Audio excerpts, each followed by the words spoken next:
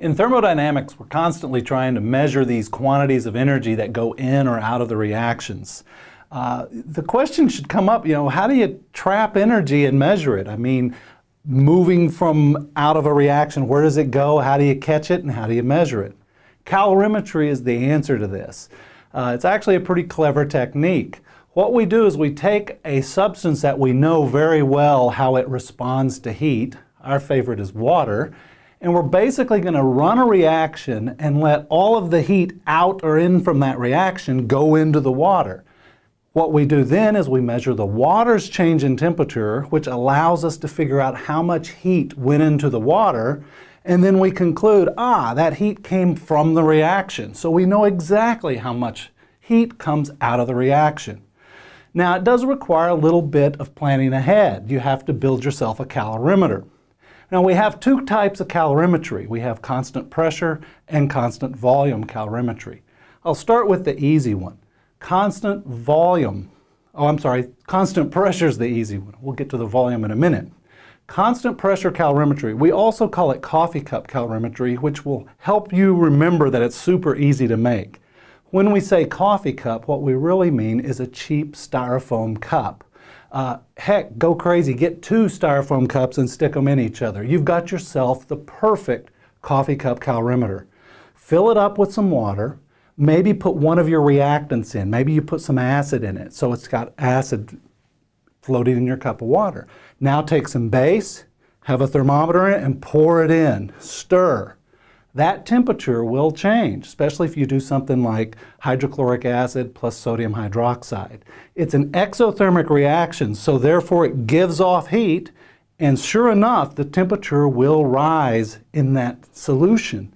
And it's real easy to measure the start and the finish. You look at the thermometer before, pour it in, stir, look at it when it stops. You've got yourself a delta T. From that delta T, you simply multiply that by the heat capacity of the water, which is 4.184 joules per gram per degree C, and you multiply it by the mass of the water, which you can easily weigh by sticking it onto a scale. Put all that together and you've got your amount of heat, which we call Q. That amount of heat is what was released from the reaction. That's an extensive property. We know the amount. Now you divide it by how much stuff you used, the amount of heat per gram or heat per mole, and you've got yourself the answer to the actual reaction you just ran. That's coffee cup calorimetry. Easy, cheap. Let's shift to constant volume calorimetry. We call it bomb calorimetry. It's the classic way we measure combustion reactions. It's our favorite thing to put in a bomb. Why do we call it a bomb? Well, you take a stainless steel container, you put something highly flammable in it with a lot of oxygen, and you screw the lid on really, really tight, and then you ignite it. Technically, that's what you do when you make a bomb. Now, for us, we don't want it to explode, so we make sure we don't use enough material to blow the thing to bits. But we do use enough to make it get really hot inside, but the volume is set. So because the volume can't change, there's no work done, which means all the energy is dissipated as heat into the surrounding water.